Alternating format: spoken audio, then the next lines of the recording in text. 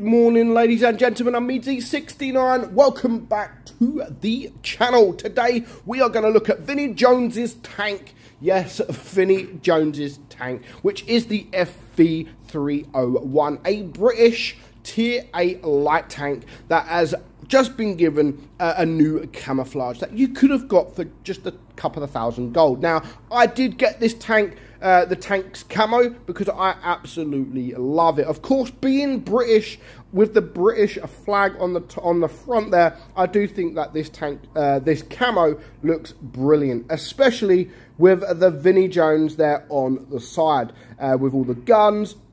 Now, being British and from London, Cockney, I'm not from far away. I don't live far away, or I wasn't from that far away from Vinnie Jones himself. He's a local lad. He's one of me.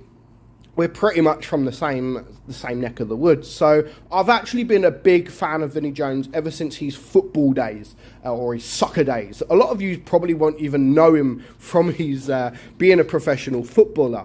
But yeah, I used to follow him, and yeah, ever since, he was a great footballer, funny footballer, and he just did not care. And the way he is in his movies, he was like when he was playing as a footballer. He would grab people's nuts, he just didn't care. And I was glad to see him go into acting, because it definitely suits him in all of his films. I love all of his films. Snatch, of course, is one of the most famous films here in Britain, and for Vinnie Jones, absolutely amazing. So to see Wargaming working with one of my one of my local lads, I think is pretty cool. So the FV301, the camo, tally ho. Honestly, I love it. I really do love the camo. Now, what is the actual tank like? It's been around for a while, and it's not been a tank that I play often, but yeah, I definitely had to get the camouflage.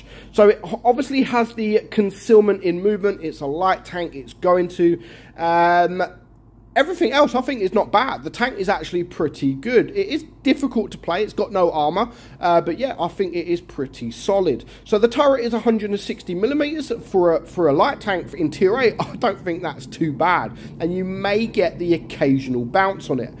Your hull, however, is just 76 millimeters. DPM 2518. We are running this with calibrated shells. It just gives us that little bit extra pen. Normally, I wouldn't when it's got APCR as the standard or premium round. I would just run it with the rammer. Now, I do apologize if you do hear a plane in the background. It's stupid. Around my work area, certain times of the day we just get aeroplanes flying, and like army planes or whatever they are, but they are so freaking loud. So yeah, DPM I don't think is too bad. The reload time is just 4.5 seconds, very, very short reload, but it doesn't have a high alpha gun. Average penetration is 236, 271 on your APCR and 46 on your HE. You do have 190 alpha, so not the highest alpha in the world, but because of the short reload, it's not too bad. It just means you've got to fire more to get the damage.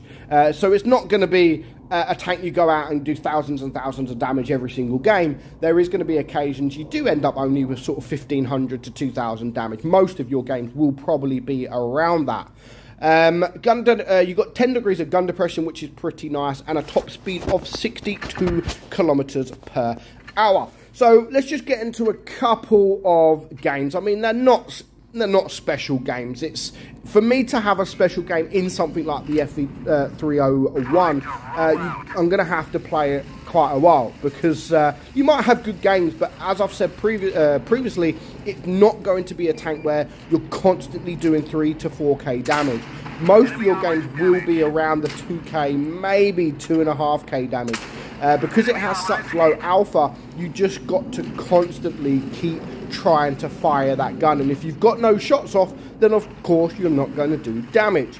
As I've said, doesn't quite have the armor profile, so you do need to be very, very careful You may get the occasional bounce on the turret, but the hull, you're not going to bounce at all, anything whatsoever.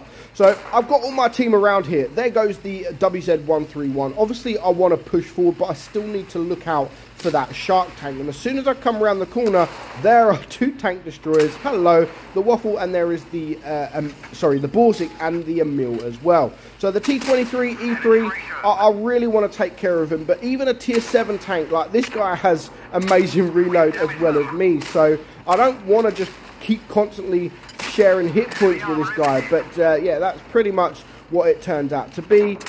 Sadly, I don't get the kill shot, but you know, at least we bring him down. We have lost half of our hit points, so we do need to be very, very careful. And I really want to push these tank destroyers to the left, but I need that shark to look away. I need him to turn away, so at least I can start pushing into these tank destroyers. So that's why I'm going to come around this side. And as soon as the shark has pushed sort of to the right side and the Borzik has shot, that is what made me push. I really want to make the move because I know the Borzik is on a reload, so we can get some damage into these guys. So Borzik is dead, and next up is the Emil. And at this point, I can take a shot, you know. I can take a shot, but I don't need to from that guy. Now, at the moment, I know the STA is there, and he's now dead.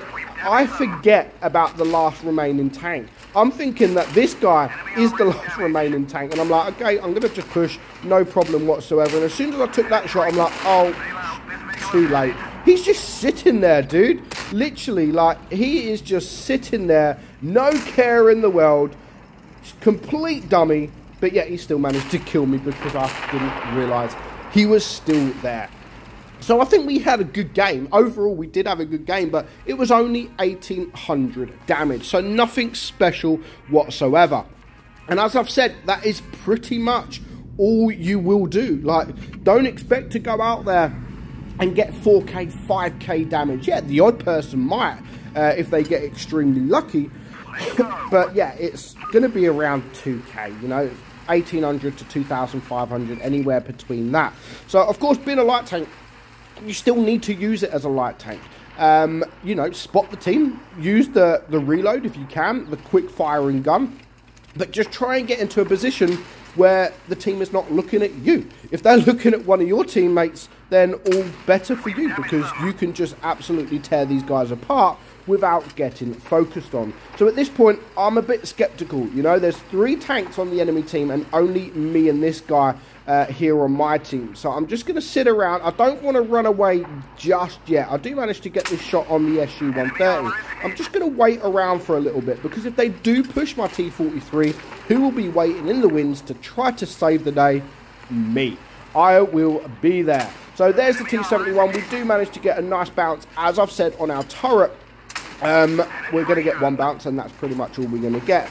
And yeah, that's what I mean. So very, very good tank. It is a very good tank, and I just think it's been made much better with this camouflage. I think it looks absolutely beautiful. So now these 2 guys are starting to push the T-43. He's pretty much a one-shot now. So I'm like, okay, do you know what? Now's the time I need to go. Now's the time I need to relocate, get a few shots, or at least get 1 shot here on that T-26E5, the Sheriff, and then make my way around for the 2 medium tanks. Now, the T-43, when I'm watching this, I'm like, you know what? He stayed alive a pretty long time. I could have probably stayed there, and I could have probably killed at least one of them, got more damage. So, in hindsight, I probably shouldn't have run away. I probably should have just stayed there.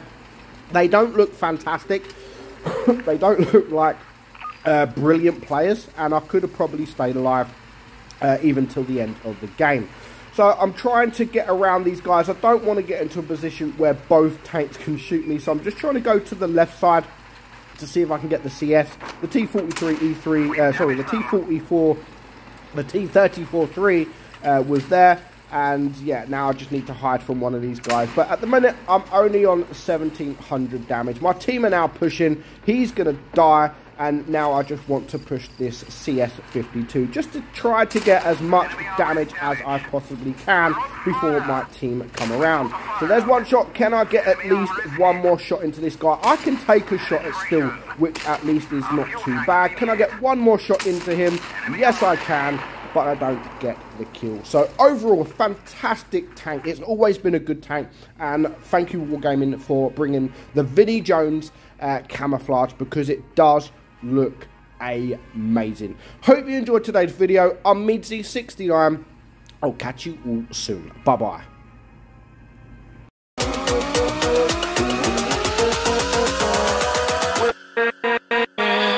With